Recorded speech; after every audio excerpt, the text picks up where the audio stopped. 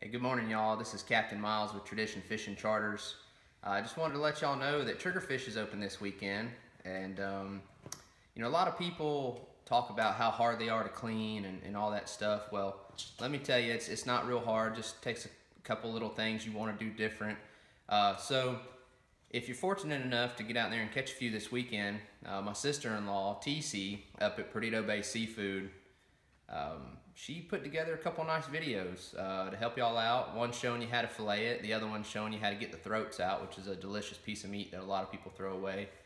So anyway, I'm going to share that with y'all. Captain Willie's got a trip tomorrow. Hopefully he'll get a few and we'll share some pictures with y'all. Look, if you want to go fishing, just give us a call at 850-324-4464. And if you need any seafood to go with any of your meals, you can check out the Family Fish Market at Perdido Bay Seafood.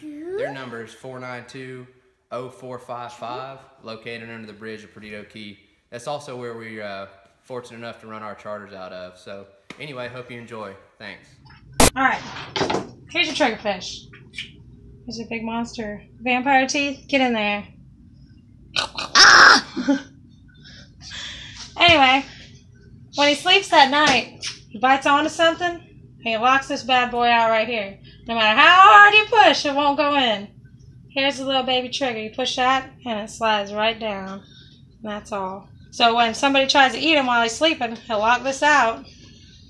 And if they try to bite him from the back, this gets stuck in their throat, and they spit him out. Dun, dun, dun. Alright, don't forget that. It's going to be a test later. Now they got a hide on him.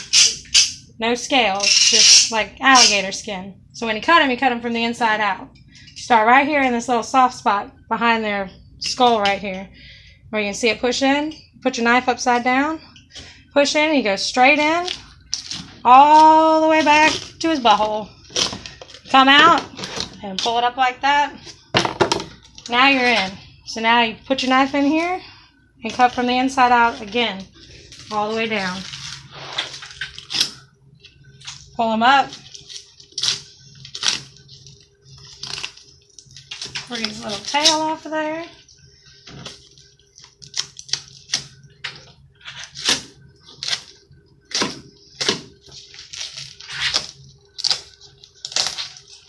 And that's it.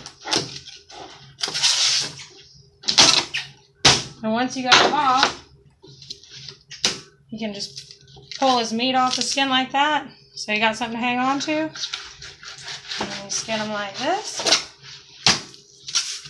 There's your trigger fillet. Cut the bones out. Little pin bones, about 6 or 7 of them right here. And they go up towards the dorsal side. So you lean your knife back.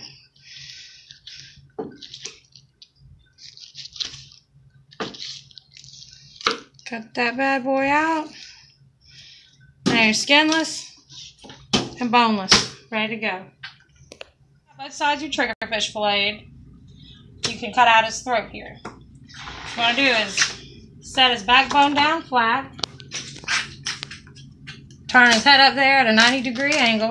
Correct that backbone so he's standing just like that. Then right here in that little meaty part of his chin where it's all gushy and soft, take one of these big old serrated knives and just start sawing.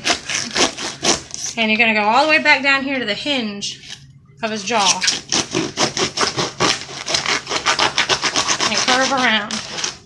So you got to cut like that. Once you got it cut like that, you just break it in half.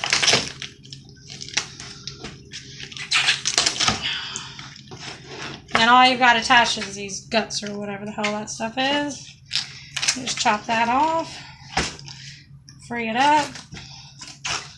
For Christ's sake, in a second. Oh! Watch out for that.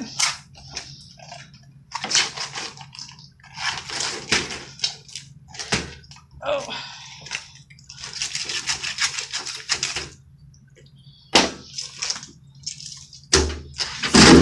Alright. So then you've got his throat here. And inside there's this little bone here. So what you're going to do is hold him up like this. You're going to take just a regular knife, cut on each side of that so that it lays down flat. Now free it up from this bone here on both sides. And then just grab a hold of it and skin this side of the throat.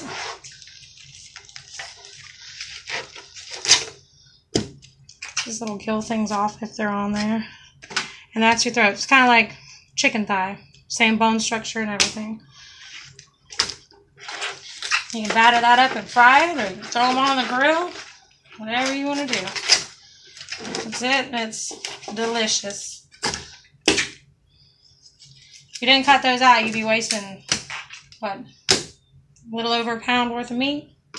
Anyway, have a good day.